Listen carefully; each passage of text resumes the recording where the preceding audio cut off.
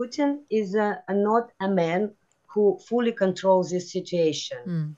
Mm. Discussion about losing his monopoly of power was a long time ago, but now it's became just more obvious. Enemies abroad frequently die, so does Prigozhin need to be very careful? We're going to speak now to Marina Litvinenko.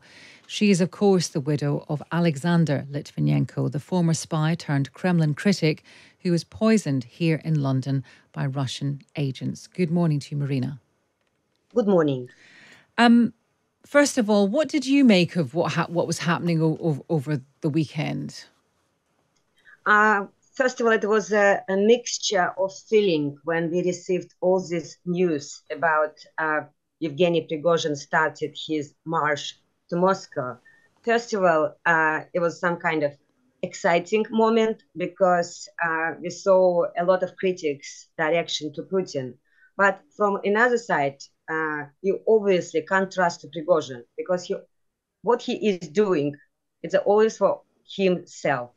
It maybe was just a show time to make himself to be a little bit safe.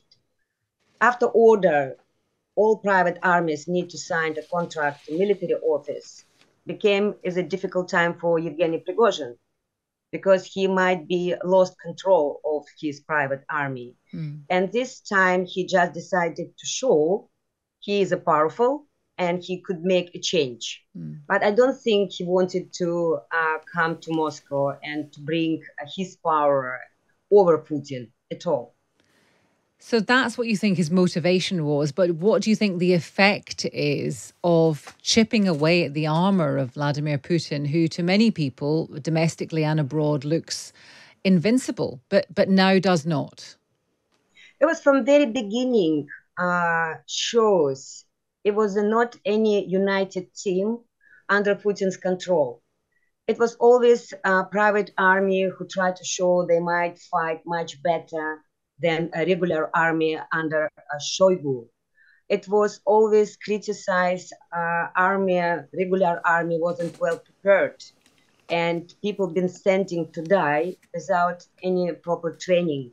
They always blamed a military office not to supply with the right ammunition or weapons. It was just like a scandal supposed to be happened sooner or later. And it just shows Putin is not a man who fully controls this situation. Discussion about losing his monopoly of power was a long time ago, but now it became just more obvious. And taking decision is not just a Putin's right. It means, or is a coalition, or is a group of people, but it would still be somebody around Putin who might take a decision as well, not just Putin himself. But Marina, what do you make of the arrangement then that was reached that there would be no comeback, there'd be no punishment, that his forces could just melt away and that he was going to go to Belarus? What do you make of that deal? And actually, how safe do you think Prigozhin is? Russia was always not safest place. Putin, for all his long term being in the power for 23 years, shows he doesn't want to change his closet circle. He still have people he might maybe not trust, but being depending from each other. And Prigozhin was one of them. And to lose him, I think it would be a bigger problem. Maybe Prigozhin has also great support from somebody's close Putin circle. And being in Belarus, we just don't know what was this maneuver. And everything what Prigozhin is doing is not exactly what he is doing now, because he's just 100% a liar. And is he